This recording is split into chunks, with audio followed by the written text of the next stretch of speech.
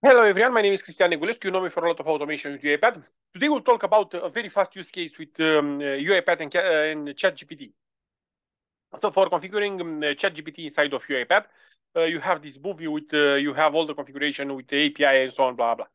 Now, the idea is like this. On ChatGPT, you will send a lot of text and you will get an answer. In UiPath, what we can do. We can take the answer and do something with the answer, send it to the client and use it, or you can make decision. To be able to make decision, you will have to put ChatGPT some questions where he has to provide you a grade. So basically, take a look here. You say evaluate the satisfaction of the customer with a grade from 1 to 10. So basically, ChatGPT will return me some text with a number, and based on that number, I will make a decision. So let's understand how we'll use this stuff. So first, it's the system will analyze the conversation between one of my clients from support, one of my colleagues from support, and a customer, and we'll see what grade will provide to that conversation. So let's run it, and I will explain in time of running the idea. So basically, the system will read the data from support. You know that UiPath can extract data from web pages and so on. I don't insist on this stuff. The idea is how to use it with ChatGPT and how to make decision. So I will send all this conversation to ChatGPT, and ChatGPT will get an answer for me. So say that the grade for this discussion is 8. So in case it's 8, it's a good discussion. I have here. Let's say understand what is inside. So basically, I have here the file where I read the data. Then I will create a prompt, and in the prompt of that I sent to ChatGPT, you can see here that I add this stuff, evaluate the customer satisfaction with a grade from 1 to 10. Here is the discussion, and I provide him all the discussion that I read it from the file. Then I will do HTTP request and send the command to ChatGPT. Then inside of the command, I need to extract data. So data will come in a JSON, and I go to choice 0 text to extract the JSON. I explain very well on the other movie on the configuration movie. I explain very well how to do this stuff. And then from here, I will start the numerical one. So I will split everything to spaces, and I will check where is the first numeric with link. So, and this first numeric, I will compare it to 7.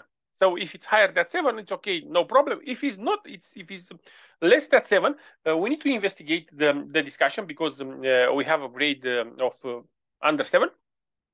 And then to be able to investigate, I will put ChatGPT. So I will send again all the discussion to ChatGPT, and I will put ChatGPT to make a minute of this discussion. Yeah, for me, with my colleagues, to be able to identify fast what was the issue. Yeah, so he will make a minute of discussion, and I will take this minute. I will again extract the data from the HTTP request, and I will send this email to Mircea, to my colleague, to be able to investigate what is inside of the support.